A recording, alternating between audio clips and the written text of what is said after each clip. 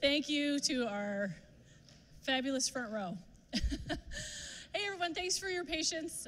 We did want to provide you food. This is lunchtime, so it took us just a little longer, but there are tacos and some tortilla chips and some salsa and some water. Free conference.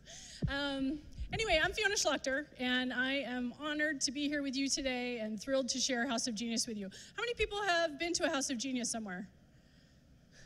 Nice. All right. Good, good, good. So the way we're going to do this today is we're going to follow the House of Genius format, which is timed, and I'll be the timer as the moderator. And we're going to go through the first, the presenter, the clarifying questions, and first thoughts will be limited to the front row, as they've been through it before, and I just thought mechanically it's just a little bit easier so that you can see how it works. And then when we get to the discussion section, we want everyone to participate. And so, again, I'll be moderating, helping Matt out, so we can get him some good feedback. The way House of Genius works, I'll do my intro now, is it's a monthly feedback for, it's a monthly feedback forum for entrepreneurs to present a business problem or challenge that they have. So the one qualification is they need to be launched. So it's not really concept review or business review. It's you've got a challenge. It could be cash flow. It could be hiring. It could be your marketing vertical. It's something, you know, beyond getting your startup off the ground. And the genius comes in. It's anonymous. You don't really. It's a first name only basis for the evening. So and the idea was it was set up this way so the entrepreneur would listen to everyone equally. If they find out that Kathleen's a VC, then everything she says is right and what everyone else says is wrong. And so this was to try to avoid that and say, let's have an organic discussion and really try to help out this entrepreneur. So what we typically do is invite local business leaders with various backgrounds, finance, HR, operations, sales, and hopefully a few investors as well, because you really want a diversity in the conversation. And we usually have two presenters. It's usually an evening session, and it's invitation only. There is no audience. So it's just around one table, usually 12 to 15 participants, so you get kind of an intimate feel. And at the end of the night, so we have two, we're just gonna have one today, which is all we need because he's amazing. But we usually have two, so we'll go through a session like this, take a little break, and have another startup present and go through the process. And then comes the really fun part after you spend a couple hours together is the big reveal, and you find out who everyone is and what their background is. So it's really been kind of interesting. It was started in Boulder, Colorado about 5 years ago. It's grown to over 25 cities around the world, several outside of the US. So the format is tried and true. We adhere to it so that you'll have the same experience here or anywhere else you go. And I'm fortunate to have been involved since it launched in Dallas 2.5 years ago. That being said, we'd love to have more people involved. It's all volunteer, just like Dallas Startup Week. So if you have any interest in knowing more about that, you can talk to me, or Christy is one of our great volunteers, and Stephen Ellis right there. We'd love to tell you more about it. So without further ado,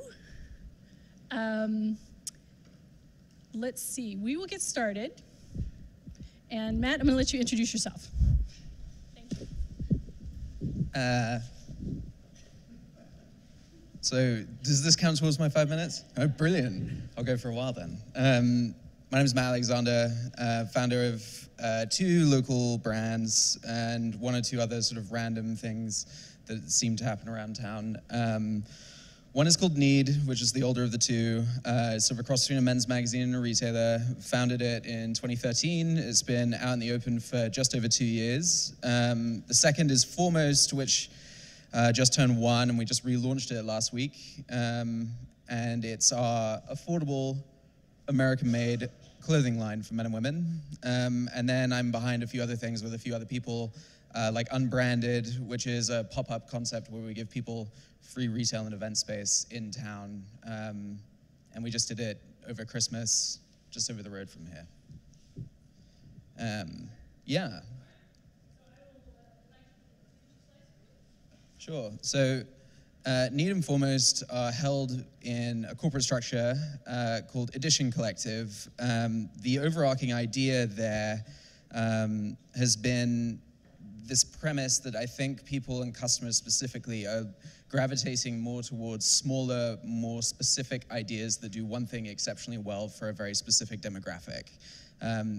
You had ideas like Amazon at a huge scale arise in the mid-90s as a response to the internet being a bit of a wilderness. It was very difficult to get from A to B to C.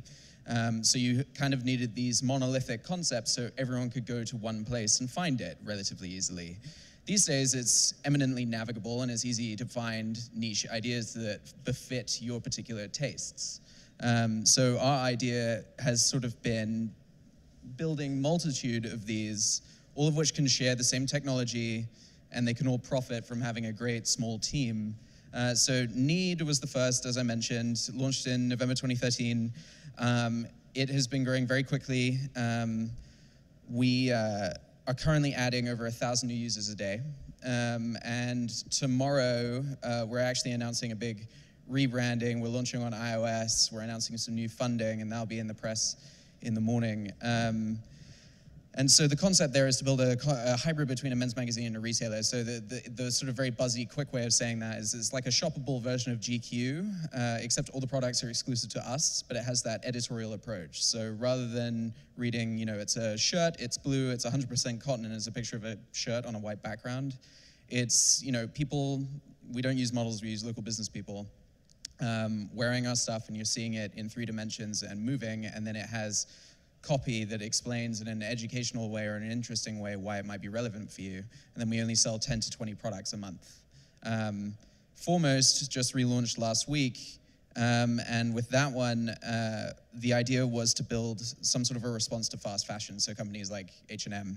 And TechCrunch last year called it J.Crew quality at H&M pricing, which is a really great pull quote. The reality of it, though, is that we're trying to do clothing for men and women that's available for under $50, that's all produced entirely within the US.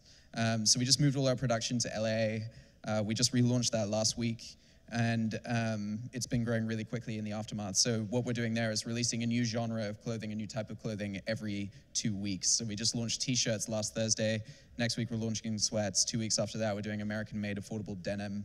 And it just keeps rolling from there. And that comes alongside a series of films, interviews, things of that nature. So I suppose that probably brings me to the question right at the end. That's all of what it looks like, by the way. And so our main thing at the moment, and if you can't read it, I'll read it aloud. Our main thing, Foremost predominantly targets men and women 18 to 24. Is the main demographic, and then soon after, the second biggest demographic for Foremost is 35 to 44.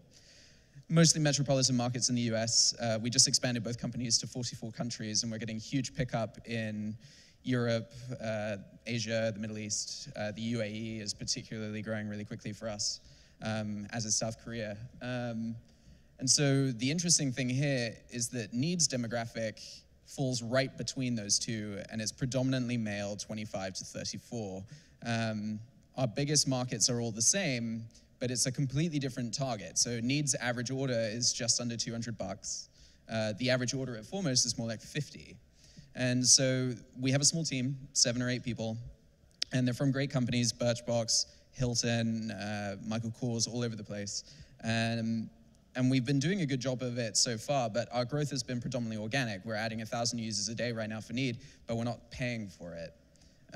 They're just coming to us via word of mouth. And so the interesting dynamic now is how, with a small team, we can manage to continue that growth and remain authentic and loyal to our customers, wherein we, you know, have very personal conversations with them. We send handwritten notes. We take a lot of care of the product. We handle it all in-house right now.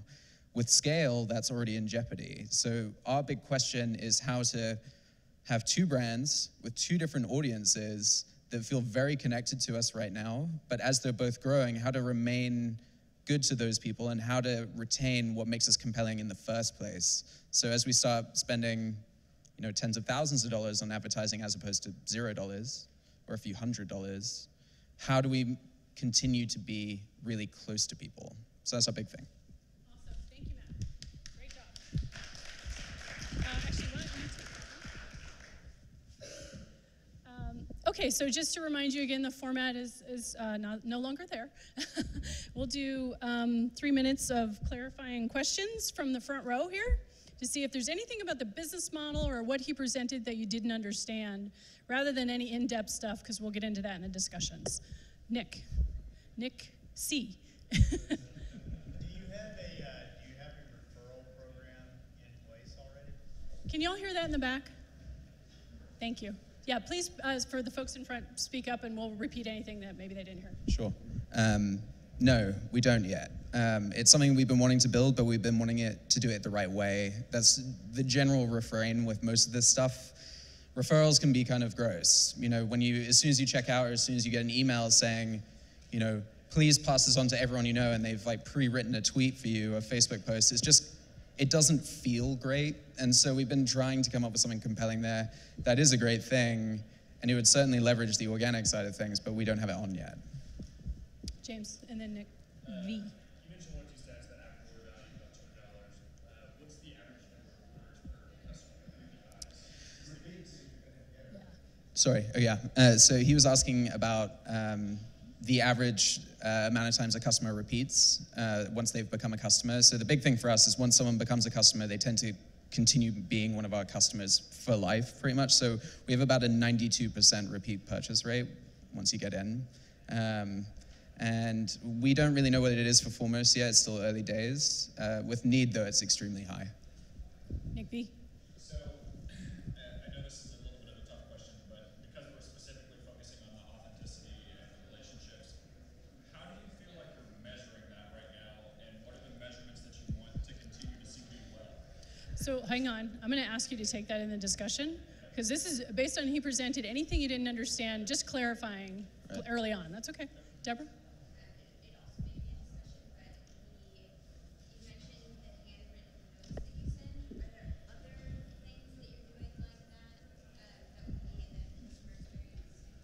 I mean, Can you repeat the question? Yeah, so she was asking, I mentioned that we send handwritten notes with every order. She was asking if there was anything else we do in terms of a personal connection with the customer. We try to have a lot of transparency, so we use a lot of different social channels to have open dialogue with people. So Snapchat, for example, is growing very quickly for us because it's an unedited and unfiltered look at the ridiculousness of our office. So that's been great, handwritten notes. I send a thank you note. It's automated, but it comes from me personally to the customers on the first time they order, and then again after they've ordered 3 times. And so I get a lot of people that reply directly to me. A lot of people know that it's automated, but they receive it extremely well. That's one of the main ones. Okay, real quick, Kathleen, and then James, and then we got to move on.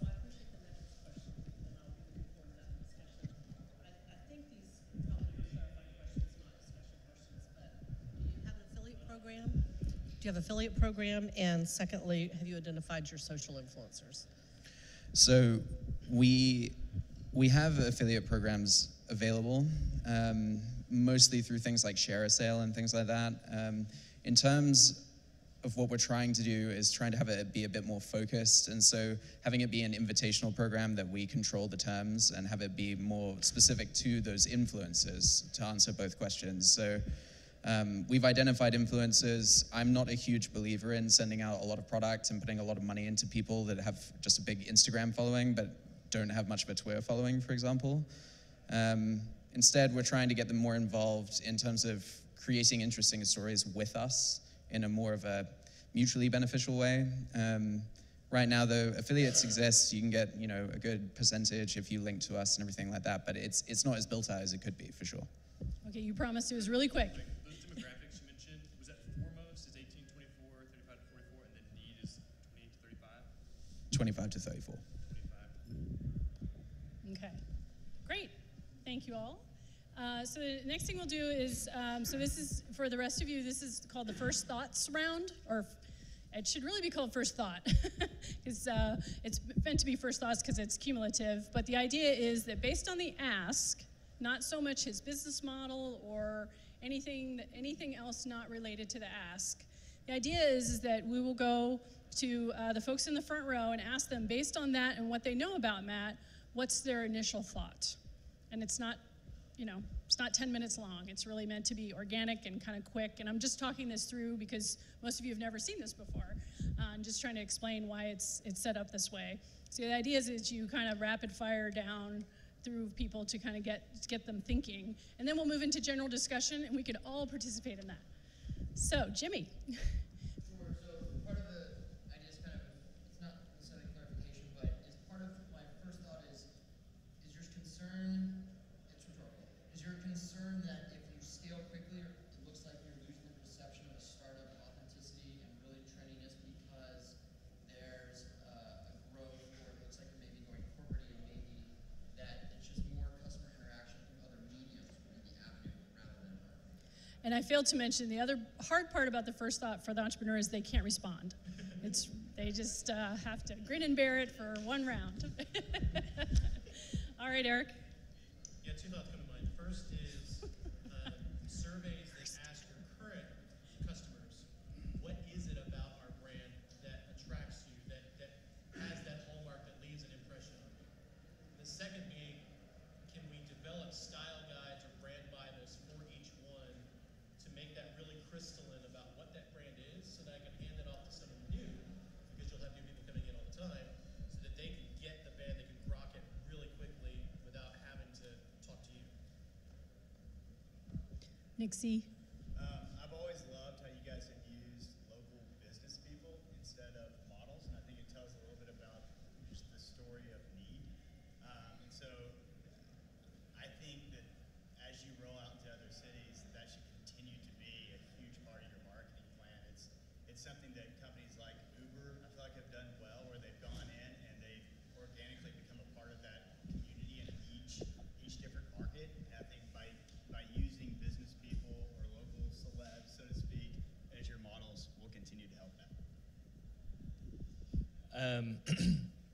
Yeah, just kind of maybe challenging the question a little bit. You talked a lot about organic growth and the authenticity of the brands, and you mentioned kind of the umbrella company and the idea of launching kind of new brands as new segments or niches arrive that you want to explore. And you know, there's an implicit kind of ask there saying, hey, we're going to start putting gasoline on our growth rather than just continue to organically grow and be authentic. And really question, do you need to do it? Is there the pressure maybe from outside investors, whatever, to start doing that? And really just going back to your core and saying, hey, this is who we are, this is what we want to do, and we're within those parameters, you know, why do it in the first place? Yeah. Hey, my first thought is you've got an easy answer. And so I guess we'll get to that in the discussion, but I don't think you've got a problem at all. It's a classic branding, how do I keep my authenticity question, and it's solvable, easy to do, I think. Nick mentioned Uber, and it kind of sparked some thoughts for me. One of the things that's always really interested me about Uber is the way that they grow into every new market that they grow in. They hire 3 employees, and they're very specific in what those 3 employees do, and they're very focused on that individual market. And I don't necessarily see it as you need to do that for every city, but for there's an implication that you're looking at other brands too that target very specific niches. Instead of you being that person, having that 2 or 3 person team that is owning that brand allows you to scale in a much safer way and allow them to kind of have their own vertical block that they manage while you guys figure out what every team needs individually.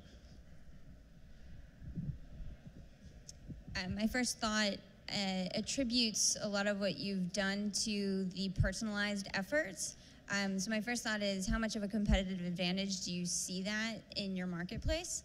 And the second piece on that is identifying all those pieces and figuring out what people are really attracted to. I think someone said it along the way. But the 80-20 rule, like what's the 20% of things that people are actually resonating with, and can you get rid of all the other 80%? And that was my first thought. Thanks, everyone. So Matt, I would say my first thought is I really don't know how you can do that.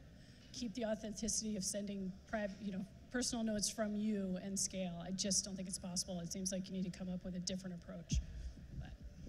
So with that, thanks everybody. Appreciate, and especially appreciate these folks coming back. They've all been to House of Genius before, so they kind of knew the drill. But at this point, what we'll do is we have 30 minutes to have an open discussion about this same issue.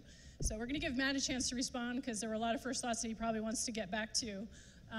But feel free, if you've got some feedback for Matt on this issue, raise your hand. I don't think the audio in here is so good, or the acoustics are so good. So I think this goes pretty far. It goes to here. So let's try to use this if we can. So Matt, what do you want to respond to? That was all really good stuff. To the questions, to the point. So on the personalization and the localization idea, that was one of the things that came up really early days for Need specifically, was that when the company was just started, it was still just me. I was the only employee. And the immediate question that would come up from investors was, how could you possibly scale that voice? And so to your point about building sort of a brand guide, that is what we did. And so I still write a lot of the copy, but for example, I was just away for a lot of last month. I got married. And while I was away, I switched off email, and someone else, our financial guy, wrote all the copy. They managed the whole site, and the tone of it all. Did you say your financial guy wrote all the copy? Yeah, it's great. Matt's going to do a whole session on hiring next. I have a very specific way of hiring people. No, and so we've had this whole we've built this character of the Need voice. We're doing it with the Foremost voice too. The Need voice is more written, and it has a very strong and obvious sense of opinions, whereas the Foremost voice is much more visual and has a much stronger voice in terms of ethics. And so we've been trying to have that established so that there's a raw code that at any given time, if you're going to make a decision, you're more than welcome to do so, and you have complete autonomy within the company, but check it against this code of honors sort of thing. And so that's kind of what we've got going there. In terms of, I'm trying to think of what came up. Localization. There's a metrics question. Jimmy, didn't you have a metrics question? Yeah, someone did. Oh, sorry. Oh yeah, so we're not measuring it. We get all the support email that comes into us from live chat, everything pumps straight into Intercom, from support email to everything. Everything that comes in, we pump straight into our Slack that everyone sees as a company. So the idea being that we do it with sales, we do it with traffic spikes, we do it with everything. So everyone knows exactly what people are saying about the product, about the experience, about everything. And so the result there is when people write support email to us, they don't say, Dear Need, Dear Foremost, they say, Dear Kristen, or Dear Matt. And it's a very personal connection. And so that is definitely not scalable.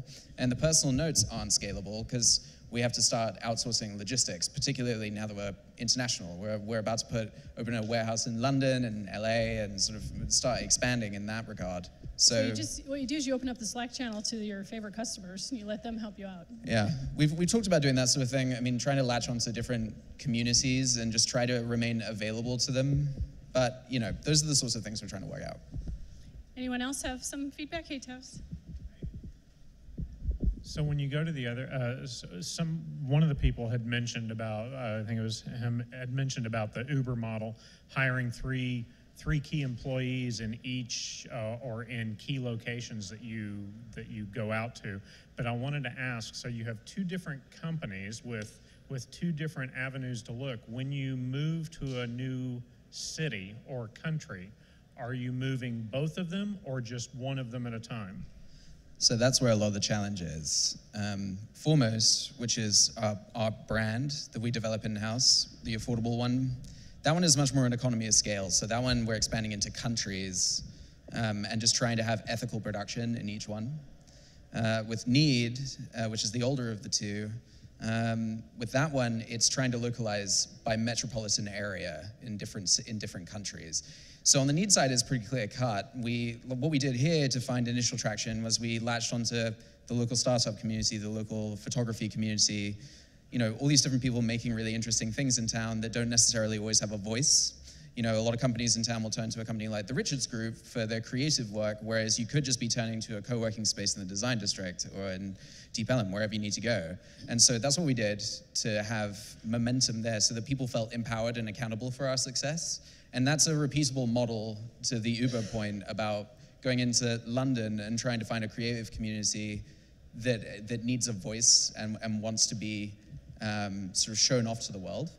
The Foremost question, it still remains a small team, but it's just trying to instill the sense of ethics into everyone. But that is probably one of the biggest problems with all of this, is trying to keep it small, trying to keep it accountable, trying to avoid too crazy of growth, but at the same time having to put bodies in place. And so that's probably the biggest delicacy with the whole thing, and I don't have a full answer for it yet. Do you think as you scale, you're actually gaining some extra authenticity as a stable, continually growing company, whereas your product might not be around in 6 months, but now because of publicity, because of the success, people are starting to really grasp on, and that's why you're getting 1,000 users today? Yeah, I mean, there's definitely an element of it where it's becoming a recognizable brand, both of them. And so there are people, like the organic growth, it tends to snowball, right? Like it'll start small and you get your initial sort of 1,000 true fans, and then suddenly they start telling 10 of their mates, and suddenly you have loads of people coming. And that happens over time. And that's exactly what's happened. I think at the same time, though, the menswear industry on the need side of things is worth $130 billion a year, but men still don't particularly enjoy shopping. And although we've amassed a few 100,000 users, that's barely scratching the surface, right? And so part of the delicacy is trying to look at that and say, there's a huge opportunity for growth, but do we really want to target all of those people? What would keep us interesting for all of that? What would sabotage what made us compelling for those 1,000 people in the initial days, which are usually your most important audience? And so it's just that tension between the two. There's the opportunity it's the classic problem with every e-commerce company. You see them start sending you 2 emails a day after a few years of them being around, and it's suddenly awful to work with them. And you see them all. They hit like $1 billion valuation, and then they start to collapse, and then they sell for a fraction of it. It's because as soon as you hit your apex point, you've started doing less than stellar marketing techniques on the way up. And when you get to the top, everyone gets kind of fed up with it, and it's much less authentic, and they plummet. And so the model for us is to build smaller ideas that never like individually have to be worth $1 billion or hundreds of millions of dollars, but each of them individually can do one thing really well for a smaller group, and then you put that all together into something much more meaningful. So, I don't know, we'll see. So, I just want to, and this is great, thank you, Matt. I just want to remind you in the feedback here, so Matt's really helping us understand what his business is, but his ask is, so he's got this small team that's doing really a diverse set of brands. So around that, if we could give him feedback on your thoughts for that, that'd be great. Hi. I apologize, I came in late, so I actually don't even know what the product is. But from all the comments and stuff, have you thought about or developed like a brand ambassador program? You might have answered this earlier, as I said, but that might help you with authenticity and develop a brand ambassador program. So it's a great question. The prospect, the conversation of influencers came up earlier, and so it's something we've been looking at, but the problem with brand ambassadors is that if you're going out and asking for brand ambassadors, you're mostly going to get people that trade in an economy of how many followers they have, but it doesn't necessarily mean that they're going to be great ambassadors of your brand. The best ambassadors of your brand don't really know any sort of social currency. They just really care about what you do, and they may not be on Twitter, but they'll go and tell everyone in their life to go shop from you.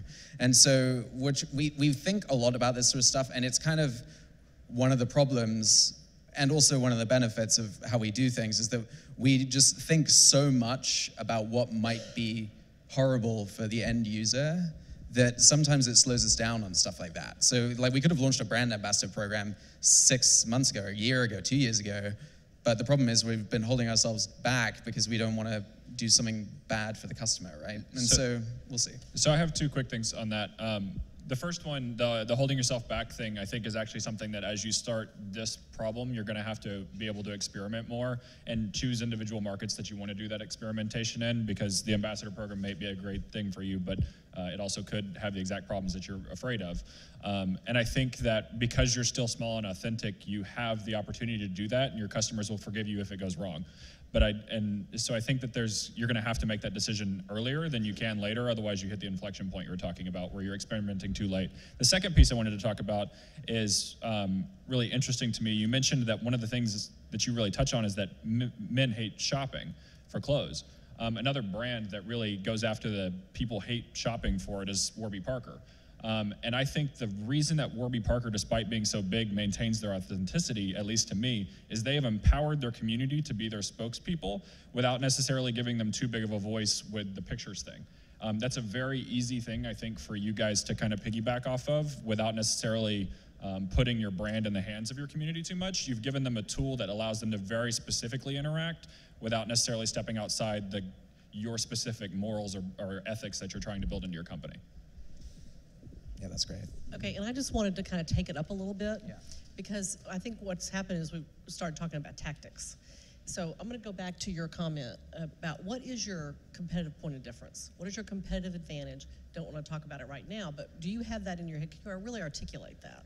And then start with your strategy. What is it you want to go? Then identify your metrics. If you don't have them identified yet, you've got to do that first before you get to all these tactical levels. Then I think you get to your tactics and find out, and I agree, I think you start experimenting now with some of those tactics to figure out what works. But you've got to get your metrics identified, you've got to get your competitive advantage identified first. So +1 to all the panelists. One of the experimental aspects that's probably very left field from all of this, a lot of what is in the brand is you specifically. There might be a possibility of, instead of trying to hire small teams for each brand at each place, do a micro CEO program where you recreate yourself in 4 people. Kind of the regional approach. But then, like, all of those people will then mirror all of your ethics, and you already have the code, so they can check the code and then keep training that way. Yeah, I like that. I'm not a great CEO, so it's a little bit dangerous. But no, I agree. We do need to find like little mats, effectively. But it's the difference is though, my voice works for our current customer, right? But a lot of what we predicate this idea upon is that what you sell in Dallas in August is far different than what you'd sell in New York in August, and how you'd explain that to the customer would be significantly different too. And again, this is answered by the fact that you have different people in different markets. But I think a lot of the key to it won't be trying to get them to repeat whatever tone I established early days. It's probably more giving them a lot of latitude to create their own. And so I think a lot of the key to this, to managing 2 different brands, is allowing them to be their own thing and to gain their own momentum. And as long as we have the infrastructure there from the branding perspective and that style guide sort of perspective and understanding our ethics on each one, then if it's being carried by the people upward, then that's a much more sustainable and compelling route than me just trying to sort of replicate myself into different markets. We have to go find similar sort of people that think that way. But I think the key will be almost letting it sort of free a little bit, but we'll see. With your audience of people who hate shopping, another way that other companies have tapped into that is by taking out the process of having to think, what am I even shopping for? So what Trunk Club does, or I don't know if that you could feed on that level of a personal connection, that you know what they've purchased. Your repeat customers, you know what they purchased, you know their size, their style to an extent, and if they have enough, you could build. Are you guys tracking that data to be able? So I apologize, Matt, I'm not going to answer. So really, it's about how do you manage multiple brands instead of how does he sell more. And I'm making a point of this because this happens in every House of Genius. We get sort of a little bit sidetracked. Really, as human beings, we see something, we want to dive into it. And we could talk about selling more, which would be good. What we really want to do is really focus on how do you do this with a small team and have multiple voices and multiple teams.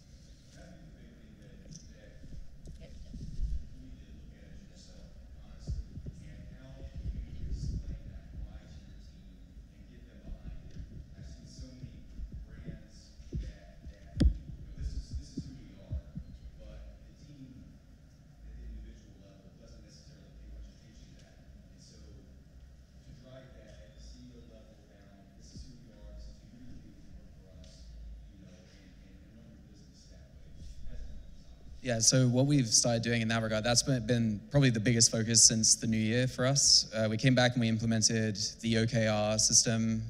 So we have everyone sort of establishing what their quarterly goals are, and then we keep everyone in a we have like company-wide quarterly goals, and we have individual quarterly goals, and everyone knows what those are transparently around the team. And so we use a tool called GELL, G-E-L-L. And so what it does is everyone puts up what they're planning to do for that day, what stands in their way, and it all goes straight into Slack. So everyone knows what everyone's working on, and everyone has all this stuff up on the wall about what the rules are, what the ethics are, and like that filter through which you can make a decision.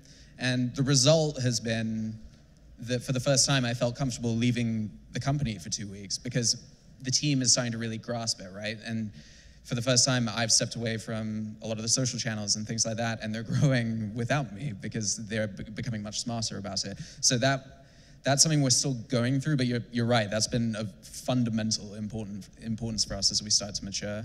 And on your question about, and I know I'm not allowed to answer it, we're introducing that tomorrow as part of our iOS app.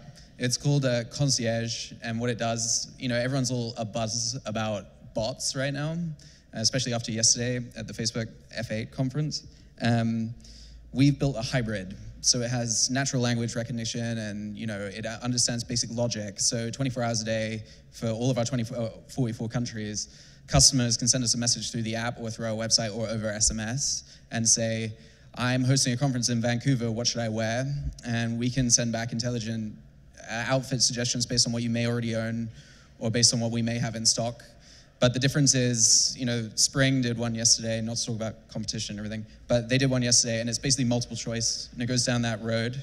And I think it speaks to the brand thing, which is the only reason I'd answer it, is our approach to it is to have some of the logic and automation, but to know that the magic of it isn't like giving someone a multiple choice quiz. It's actually giving someone a compelling answer. It feels weird right now because the general industry conversation seems to be like companies are really proud that they have like an automated telephone support line, which is just the worst. And everyone's sort of going, isn't it great? You can text us 12 texts before you get an answer. And now we're just sort of saying, go straight to it. And so we're trying to do that with both. It's to the authenticity point. Anyway. So on the authenticity point, and to bring the conversation back to the managing multiple brands, he mentioned Warby Parker, but pulling it out of the retail space, looking at companies like Squarespace, who have a very personalized management of their brand and the brand platform, and they've scaled in a way that has broadened their brand and brought them all over the world. So I would suggest looking at other companies that have the brand that you're trying to create on a broad scale, and looking at the points that led to their success, so that you're not just looking at retail specific only, but rather integrating the best practices of the other industries that have that type of brand that you're looking for. So my question in response would be, so the challenge with a lot of this, right, is predicated on communicating with the customer.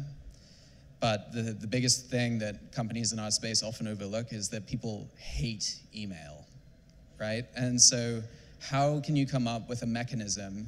And like you had asked about surveys earlier, and I think if people hate email, they super hate surveys. And so how can you come up with a compelling means of communication or dialogue between you and a customer that doesn't feel like you're making them go out of the way to fix something with your business? Because that is where a lot of these brands seem to fall on their face. And that's where I don't necessarily know the answer. I think very loyal people will definitely read an email from me, but what about the rest? Yeah, the pushback on that is the closed loop feedback process that you can create that captures the conversation with the customer, who is not necessarily your biggest promoter, but rather captures them when they do want to talk to the business in whatever capacity that is, and then taking that feedback and putting it back into the business so that you can help the business. But that at least establishes the conversation in a way that allows you to progress and change that person who's may not have had the best experience at that moment when they do want to talk to you, and turn them into someone who is having the better conversation with you and talking to you about how awesome your product is and telling the rest of the world. But you need that conversation starter to get into that. So maybe if a customer lands on a 404, we can automatically send them a message through Intercom, for example. Something like that, right? Great stuff, plus ones all around. Right, just trying to use the lingo here. I do want to hear you touch on this main point of and start spending money on paid advertising. Like that's kind of like a foregone. Have you decided that you're going to do that and that's necessary? And to challenge some points of look at a comparable brand like a Frank & Oak, right? They've begun that scaling process over the last kind of 6 months. And they keep a lot of those hand touches, have a concierge service. I mean, they're starting to do some of that scale stuff. Look at an Everlane, with transparency, keeping that authentic brand. I think it's possible. Secondly, on the, I hate when my mind goes blank. That is just the worst. But yeah, I'd love to hear just the thoughts on, is it a foregone conclusion that you will start sending emails? You can do good emails. We hate them, but look at like them with 2 sweatsuits. Like John does incredible emails that I open every single time. It's 2 things in an email. It's very clean, simple, and it's not just about him. Like that's an email I open and read 100% of the time. And so I think, yes, we hate email, but we hate bad email. And could love good email. And you have the brand message, authenticity, and voice to send really great email, potentially.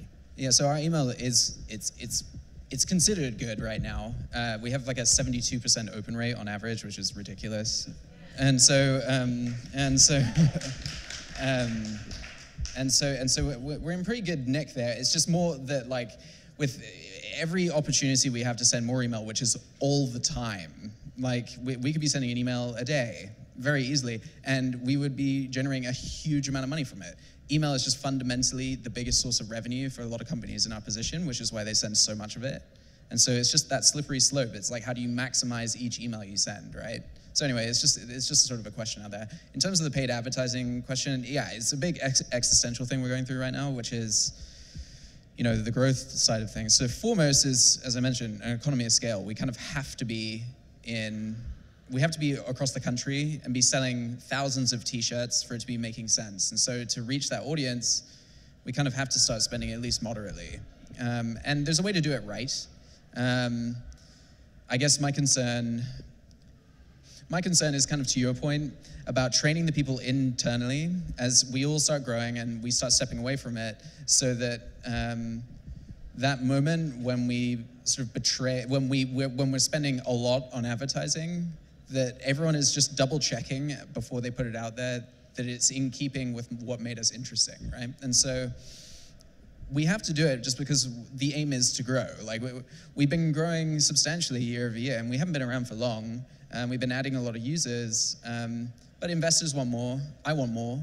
I want it to remain small and agile and interesting, but I don't think growth precludes that. I think it's more of a problem to be solved, and I think we can solve it, but it's just thinking through what that looks like, and because you don't see that many people doing it in a very specific way. Everlane does an interesting job, but they spend hundreds and hundreds of thousands on it. And so it's just how you spend that money. And so they've done it well. They're a good example of it. Cool. Okay, so I'm plus winning this whole panel with this response because I think the idea of metrics and maintaining your brand loyalty, the authenticity, and a capital mindset on your advertising is key. And I think there are different metrics between the two.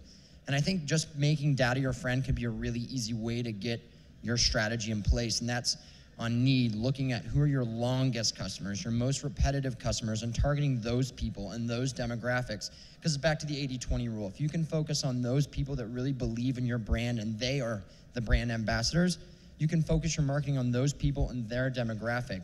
On the other brands, maybe those are quicker and more trendy, small things that you can just do with the bigger blast or something that's a cheaper media outlet. But at least that gives you a different medium focus on where to pinpoint your media and who to target specifically. Yeah, no, that makes sense. Oh, I'm sorry. I totally promised him.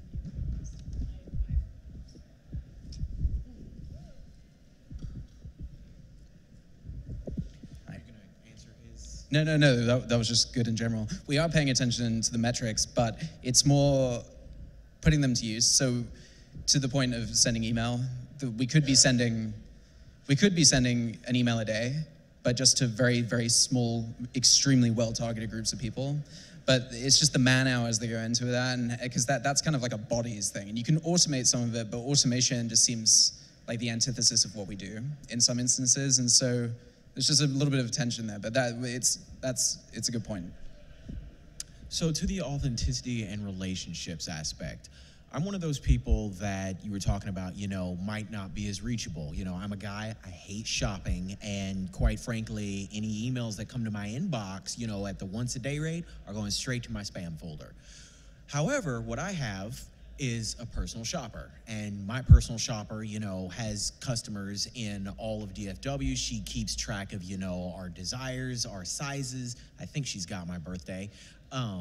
So if you were going to, try and maintain authenticity and build a relationship, why not try and build a relationship kind of with independent personal shoppers and those types of people in general? Because I know for a fact I'll listen to her before, I mean, I know her, I just met you. So that's kind of my take on it. That's really interesting. I had actually never thought of that. We've had a lot of retailers reaching out to us to get a hold of our data and stuff because we have the editorial approach. There's a lot of value there insofar as we're not necessarily always responding to a trend. We can also help shape one, which is one of the sort of more evil sides of it. But yeah, that's really interesting though on a very personal level.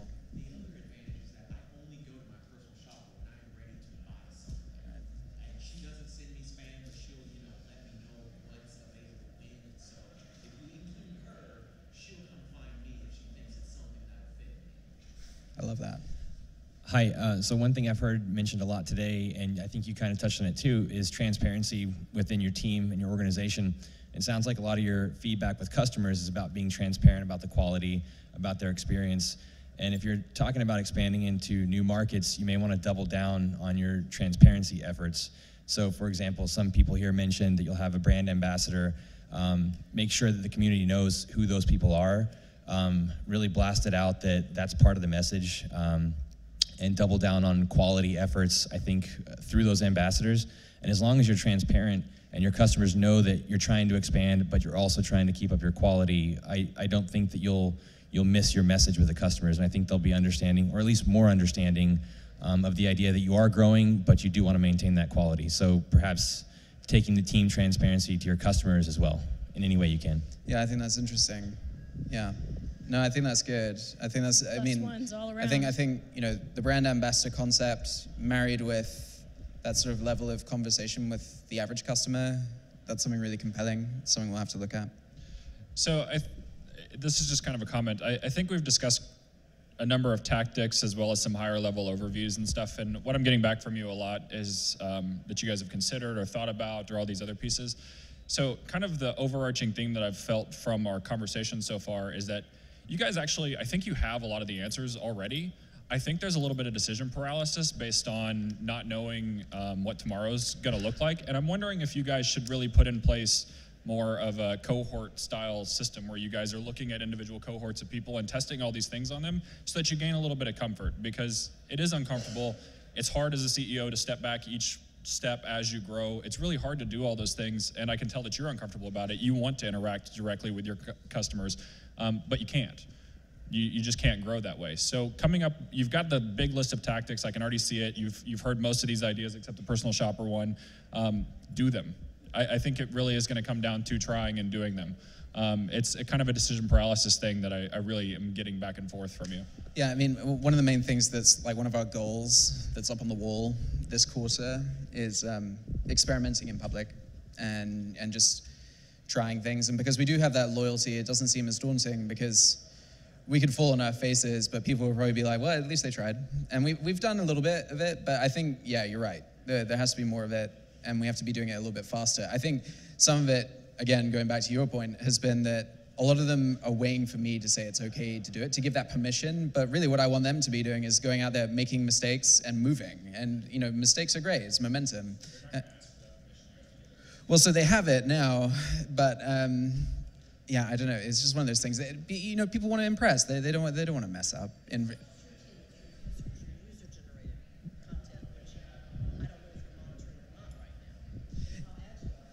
Yeah, no, we're definitely monitoring it. Yeah, so she was asking about if we're monitoring like user-generated content around what we're doing and using it. So the main thing that happens there, one of the most compelling things that's happened is, and I think it's a great sign for any young company, is if people start to self-organize around your idea. And so the main thing that happened early days was that we sold out so quickly, and you know we've gotten to a more mature point where we can have more product now, but people used to get together on different style forums and things like that to work out what the best thing was to buy in our collection when it came out. And so there's a lot of that sort of, you know, leveraging that scarcity and that feeling of exclusivity. There's a lot of photography out there. There's a lot of that. We haven't used it to our advantage yet. You're absolutely right. But I think we also need to come up with a compelling way of nudging people in the direction of producing more of it in something that feels natural and not gamed in our favor.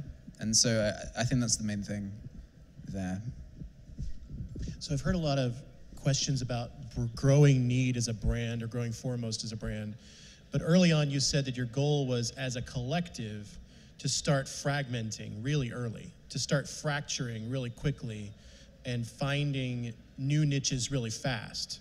So then you become a portfolio manager. You're really not managing single brands. You're looking at a portfolio of brands.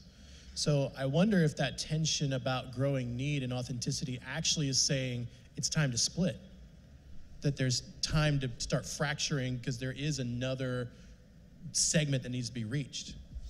Yeah, that's really interesting, actually.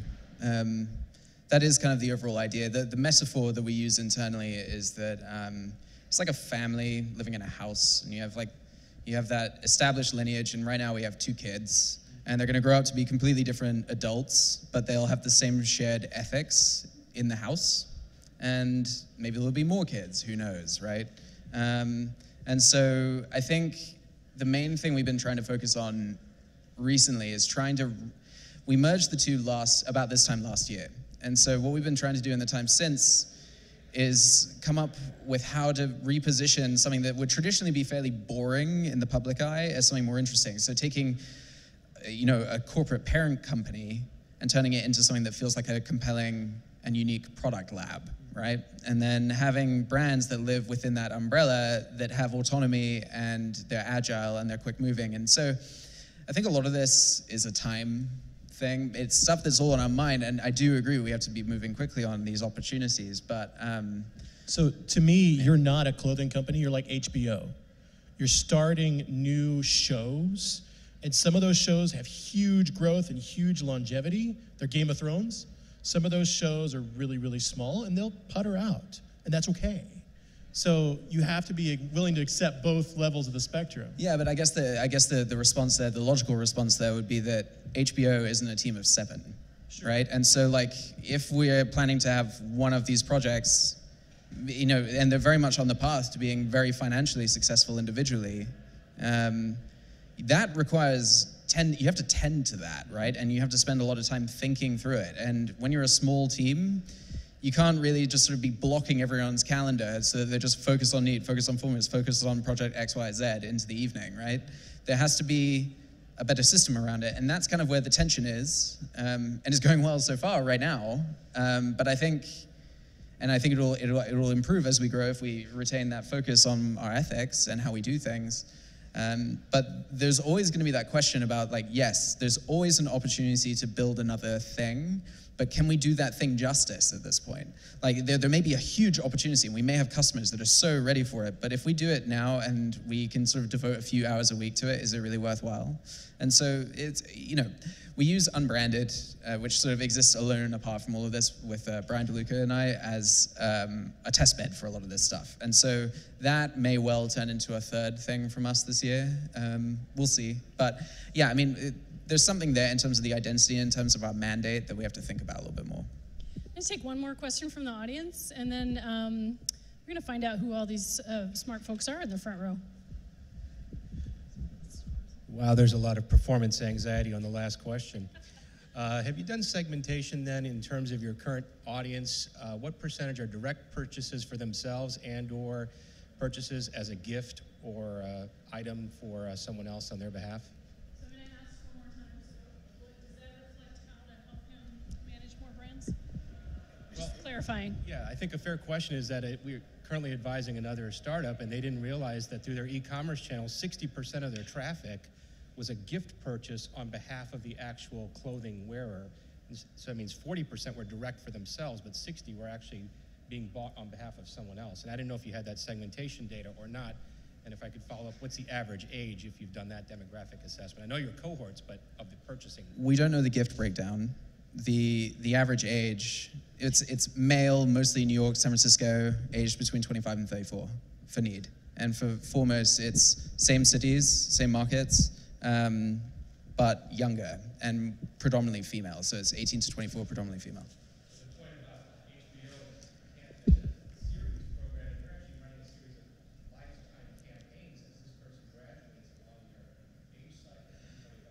Yeah, the intention is to get people so they the entry point for us right now is foremost. It's a more exclusive, dignified alternative to what you'd find in a mall that befits what this sort of more discerning younger audience want, but online and has all the hallmarks of an exclusive brand, right?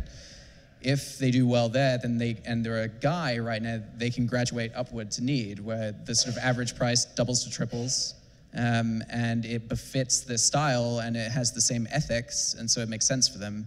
We have a current big question mark for that higher end women's market. So we're thinking about it. We haven't gone into some of that data, and we certainly will. But yeah, no, that's interesting. So a really super quick suggestion. You were talking about email and the tension between blasting too many people with emails and trying to get that response. If you give them the choice of when they get the email, it might actually work better for the customers because they have control over when they're getting that. I've seen that in a couple new startups, and it works for me because everything goes to spam unless I pick when I want to see it. So yeah, that's interesting too.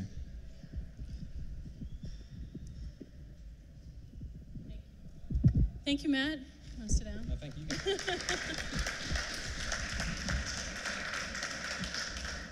We first saw Matt at House of Genius when he was in his first raise round, I think. Isn't that right? It was 2.5 years ago? I think you had just 2 years ago, yeah. So thank you for coming back. He's a very busy man. He's launching tomorrow. So I cannot thank you enough for being here. It's fantastic. So Jimmy, you want to let everyone know who you are and what's your background? Sure. My name is Jimmy Watson. Actually, my first House of Genius was at Matt's 2 years ago.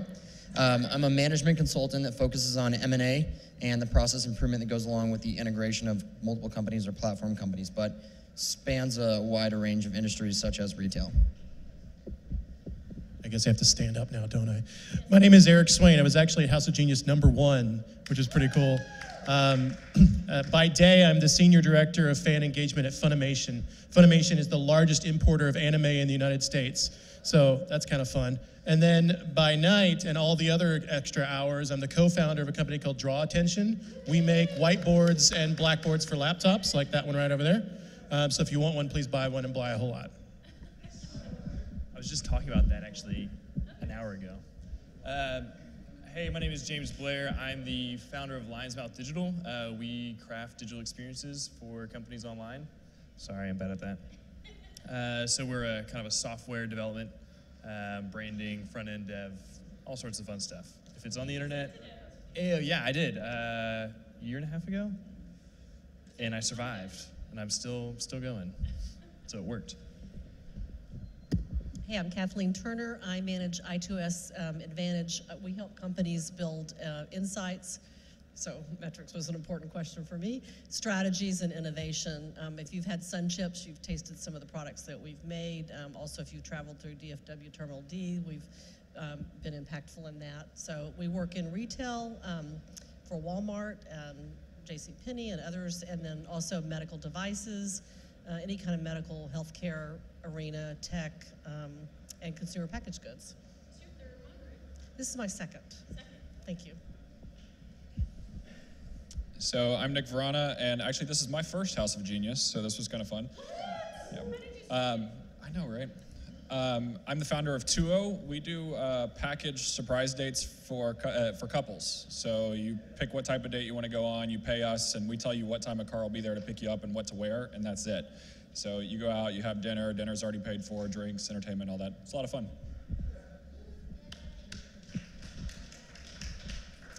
I'm Deborah Swirsky. I'm an independent consultant. I work with startups on their customer and employee experiences. Originally from New York, moved here from Boston last year, and this is my second House of Genius, and I was pumped to come to the first one and even more pumped to come to this one.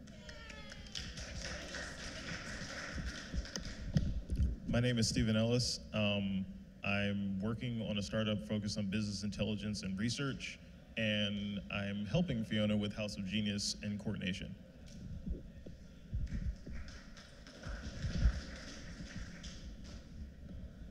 Hi, I'm Christy, and I'm a freelancer here in Dallas. I do marketing and content strategy, and I work with Fiona at Health Wildcatters, and I also coordinate 1 Million Cups. Yes, and I am Fiona Schlechter, and yes, by day I work at Health Wildcatters, the healthcare startup accelerator just across the street, although we are moving. Surprise! I can't tell you where, but it will be downtown, and it will be this summer. Yes, we're excited. And yeah, and I've been, like I said, I've been doing this 2.5 years, and every session is different. It's a lightning in a bottle kind of thing, because it depends on who shows up. So we don't have the same people. We will ask people back, but we try not to have the same panel, like same people together, because the idea is to mix it up and try new things. And so once again, Matt, thank you so much. And SoftLayer is our sponsor, so I have to be sure to say thanks for them from House of Genius.